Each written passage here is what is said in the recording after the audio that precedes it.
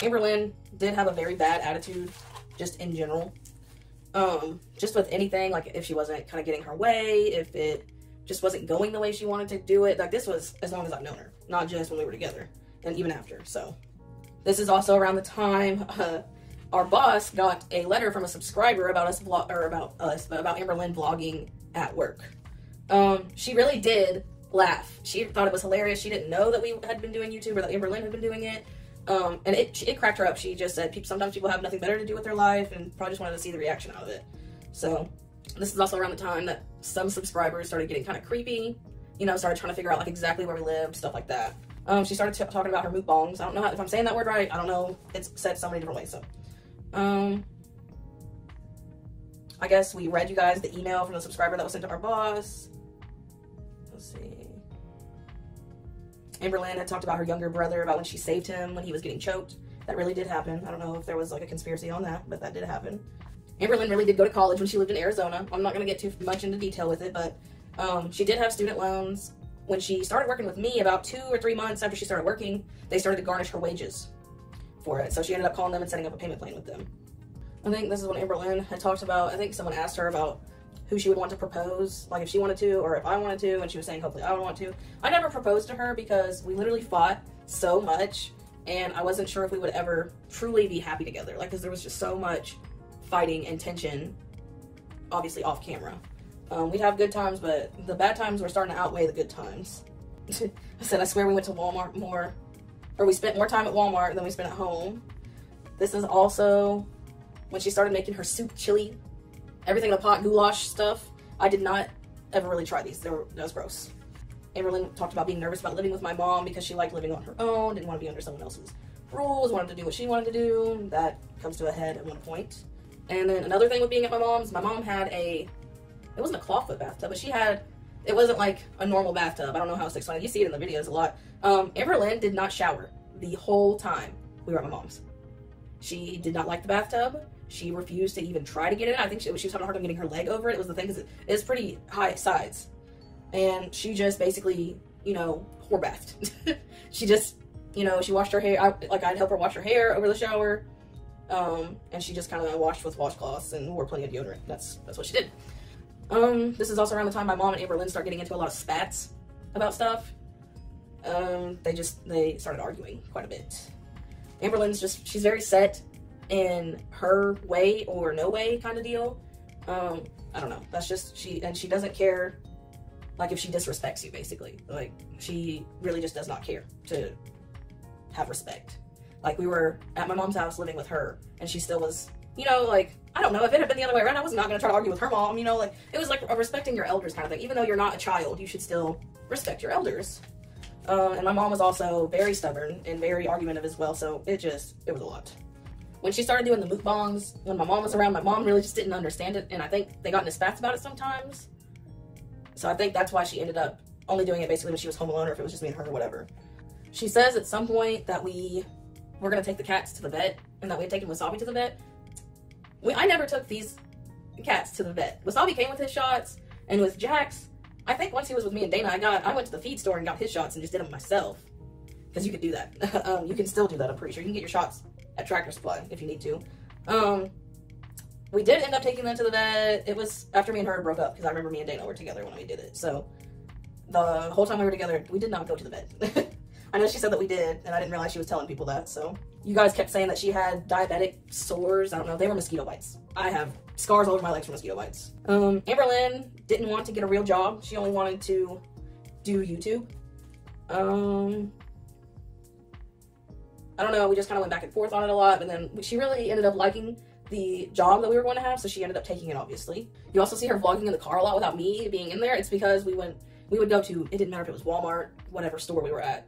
When we were done shopping and we were deciding to leave, it was me at the checkout with everything and her going to the car and sitting and waiting. That's just how it was.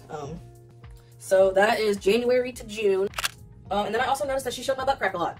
I don't know why it is, but I have a long butt crack. I try to keep it maintained, but sometimes it's out. And I try my best to keep it covered up, but you know, it happens.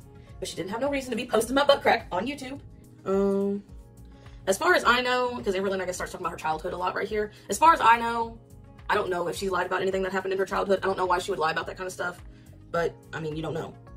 And then I feel like that's a lot of her problems. You know, like my mom tells her this at one point. She's like, you focus too much on the past. You blame the past for everything that's happening to you now, and you're not moving on from it. And I feel like that's still a big part of what's going on with her now. Like, she's still focused on what all has happened in the past, and she's not moving forward. And I mean, hopefully she stops moving forward. We were starting to get really excited about our job. It was contracted with the government. It started at like, I think $15.25 or something like that an hour. And it was really just data entry, but it was for the VA. We literally just were on a computer all day naming documents for the VA. And it was a really nice job. I mean, it was freaking easy, but everyone that worked there for long enough, they worked you to death was what it was. And as easy as the job was, you were just working constantly, day in and day out. And I feel like that's why so many people ended up getting fired from there or quitting. It is what it is. I was there for almost 2 years. Yeah, like a year and a half. Talking about Walmart again. I swear she was just addicted to Walmart. I don't understand what it is. I don't think that she goes to Walmart like that anymore. I feel like when she moved to Lexington, I feel like she was just ready to go anywhere. I think mostly Target. But, oh, I just can't stand to go to Walmart half the time now. I would rather, like I've said before in a video, just get my groceries delivered, or I go to the Walmart neighborhood market when I need groceries. Like, I try not to go in Walmart very often. It's just a lot of work and a lot of people and overwhelming. We had gone to Goodwill and I had got some random stuff. I got a K-cup holder that spun around. Just remember the K-cup holder, because that'll come back in a couple weeks from this point. And then this is where it kind of goes blank for a little while, like in the videos. Like she states that it's because she changes as a person. This is also when we're saying that we're moving out. Like, it's like we're starting work and then boom, the next video is like, we're moving out, we're still here, you know, this, that, and the other. We got very behind on vlogs, and like I said, she deleted the ones that she had filmed around this time. I don't know why she did that. I don't know what it was. But this is when a lot of drama happened between her and my mom. Now, when I said that they got into spats a lot before, I'm meaning like, it could have been just anything. It was just little stuff a lot of the time. Or, you know, I don't know. It was just random stuff. I can't really pinpoint a lot of what it was, but it would be something small, and between my mom being argumentative and Amberlynn being argumentative, it would become a thing. But, I want to say like a week or two into training at our job. So we weren't like working our actual hours that we'd be working. I think we were working like 3 to 11. I think it's like the second week, honestly. We were sitting at the kitchen table getting ready to leave for work, like packing my lunch, whatever, just sitting at the kitchen table talking. And I think I asked Amberlynn how she likes the job so far and how, you know, easy it is and all that. And she starts saying that she likes it, that it is easy, but she wanted to focus more on YouTube. And she was like, if by the time training's over, I decide I don't want to do it, I just won't start the actual job. And I don't know what came over my mom after this, but my mom came in there and started just saying, you know, like, she said something along the lines of, you don't need to stay at home all day and YouTube, it's not going to be good for you trying to lose weight. And I guess Amberlynn got offended about, you know, weight loss and all that. It's a never-ending thing with her on that. And Amberlynn started saying that she likes the job, but she likes YouTube better. And then she was debating on stopping, and I don't know, her and my mom started arguing back and forth, and my mom ended up getting physical with Amberlynn. That's where the K-cup holder comes back. I think they're kind of slapping around at each other, and my mom, that K-cup holder was sitting on the stairs for us to take upstairs or whatever. My mom came back with it and hit her over the head with it. It was very traumatizing for me, honestly. It was. I was freaking out. It was really rough for me. We ended up not going to training that day, which was, it was awful. I don't, you know, like, that was the first time I ever had a panic attack. And after that, that's when I started, like, kind of experiencing anxiety. Before that, I had some anxiety here and there, and I'd only really get triggered when, like, I don't know, there was fights going on around me, like physical fights. So it was never like people arguing. Like, that kind of got my anxiety going a little bit, but that was the only time I'd ever had anxiety, is when people were physically fighting, like at school and stuff. If someone got a physical fight, I don't know, I had to walk away or I was gonna start freaking out. I had, like I said, my first panic attack, a PTSD flashback. I'm not gonna get into my PTSD about all that right now, because that would take too long, and I'll save it for another time. I promise I'll explain that to y'all. But that, like I said, first anxiety attack, and it was scary. I just remember seeing everything happen and then being on the floor and just screaming, and then I kind of black out. But they said I wouldn't let either of them get near me. I was like under the kitchen table just screaming, and I wasn't letting anyone touch me. I don't know. And when I kind of came to, I was so tired, and like I said, we couldn't go to work that day. So that's when we decided to get an apartment, just for the sake of everyone being under the same roof. We get out of training and we start working 5 to 3:30 in the morning. Oh my God, that was awful. 5 p.m. to 3:30 a.m. That was awful. Amberlynn also started having a lot of anxiety at this point too. I mean, it is what it is. And then right when we moved into our apartment, that was when all the drama with her ex and the situation that they had started, and I know that she quit filming for a little while there too, and I don't know, I don't want to get into all that. I don't know, you know, like I just know what she has told everybody else, so I mean, I don't know. And the person, her ex, the evidence video that they posted, I didn't know that she was messaging them, plain and simple. I did not know that till she posted that video, so I don't know. Amberlynn started to become really popular at work. Like, she just was, everyone talked to her. Like, we would all spend way too much time in the bathroom talking because you can't talk sitting in the rooms where we were working, and a lot of times we would just goof off in the bathroom, everyone would be talking in there, and Amberlynn just started to get really popular. Then we get into October. Amberlynn starts talking about buying me a new car. I liked my car at the time. I didn't really see a reason to get a new one, but we had talked about it because, you know, it was a little car. It would have been nice to have a bigger car. And a lot of the issues, this is going to sound really bad, a lot of the issues I had with the car was driving Amberlynn everywhere. She was bigger, that car was so small, and just, I don't know, when my stepdad looked over my car, you know, he said one of the shock on the side that she sat on was so worn down and I needed a new one, and the one on my side was fine. So he said clearly it's the weight shifting in the car, and I had to get new tires, which the tires weren't her fault. I needed new tires anyway. Like, all 4 of them were done. So I got new tires, got the shock fixed, and there was a crack in my radiator. I literally went to AutoZone. It was a 2000 Honda Civic. Went to AutoZone, got a new radiator for like 50 bucks, and my stepdad put it in for me. Also around this time, we actually, like I said, she becomes popular at work. We go to the truck stop to eat after work, and it's a bunch of people, but Dana is one of those people because that's when we became friends, was around this time. Like, just friends, nothing more. We were doing, what was it? I think it was something where you wear headphones and you say something, you try to get the person to say what you're saying. Something like that. I don't remember. It was something about, I think lips are red. Something, I don't remember what it was exactly. But I say that to Dana, and Amberlynn gets offended. She goes off right there in front of everybody, does not care.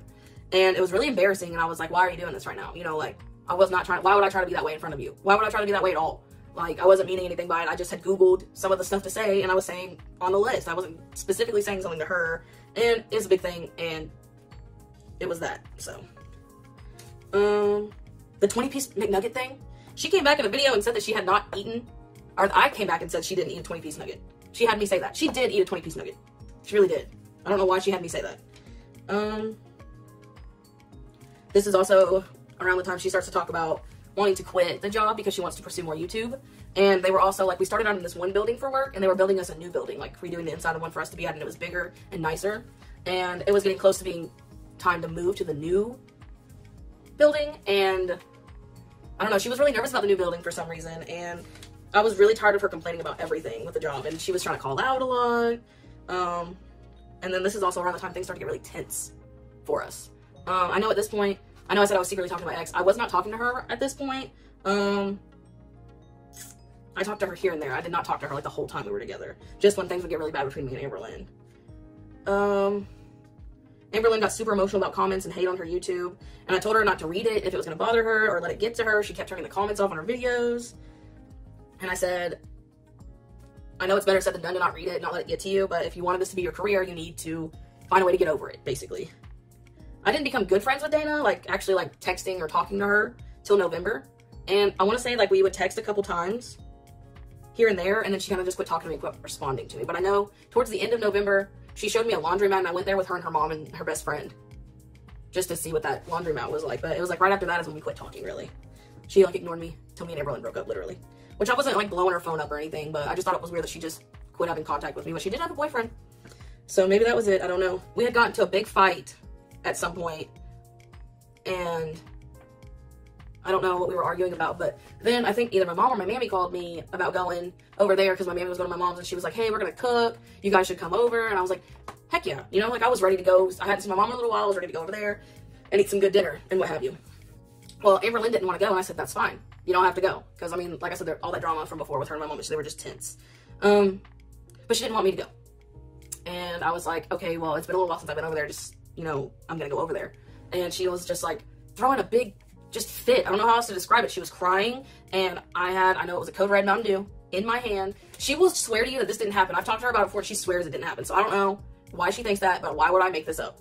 I would try to walk out of the house, and I know I had this Code Red Mountain Dew in my hand, and I'm just like, I'm gonna go. I'm just gonna go. So, and because we were already arguing, I was like, I don't want to be around you anyway right now. Like, we were arguing. I wanted to go see my mom. she starts screaming at me from the sliding glass doorway, saying that she's gonna harm herself if I leave, and I don't know, just all this stuff, you know, just going nuts. And then I was like, no, you won't, you know. I said, that's not something to play around with. Just let me go see my mom. And she starts like coming at me, you know, like, ooh, ooh, ooh. So I get in my car and I leave the can on my top of my car, and I close the door real quick and I lock the door, and she's like telling me to get out, all this stuff, and she ends up throwing the can at my car, made me mad. And I want to say I ended up not going. I don't think I did. I'm like 98% sure I did not go to my mom's. I ended up just going back inside and dealing with her. And then I don't know if that's the fight that might have caused it, but right after that we also got into an argument, and that's when she let me open a present, and it turned into opening all those presents. Now we're going into December, which is good because this video is getting long. Things at this point really are starting to get super rocky with us. She starts Vlogmas, and I gave her gifts way before Christmas. I also started planning her, she thought it was going to be a Friendsmas. So just like a friends Christmas, getting together, Christmas party. But really, I was planning a surprise party for her. And we were arguing so bad about something. She was trying to say that I was being secretive and that I was keeping stuff from her and all this. And we were arguing, and I was like, fine, you want to know what I'm being secretive about? I was planning you a surprise birthday party, and now you know about it. I was going to do it when we have the Friendsmas thing, and you weren't going to know. And she was like, oh my god, that's the sweetest thing, you know. And I was just like, well, you're not going to be surprised now. And she said, don't cancel it. You know, we'll still do it. I'll act surprised. And she shows the party and what have you.